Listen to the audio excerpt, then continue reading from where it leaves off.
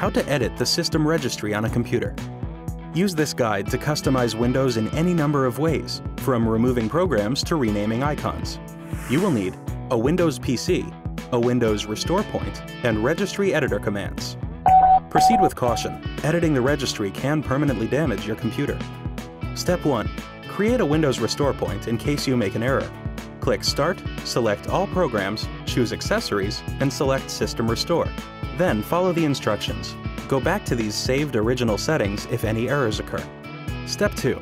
Click Start and choose Run.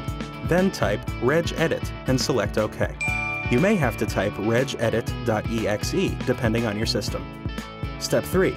Select a key or main branch contained within each of the folder icons of the registry editor that appears. There are 6, 5 in Windows 2000 and XP, that begin with HKEY in all caps. Step 4.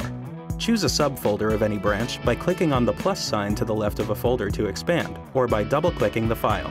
The right side, or Value Data box, will display the contents or value of the folder selected. Step 5. Modify any values by right-clicking the entry, selecting Modify, and then making the changes in the Value Data box. Delete a program by locating its key, right-clicking on it and selecting Delete, or by pressing the Delete key. Did you know? Experienced users refer to modifying Windows through editing the registry as hacking the registry.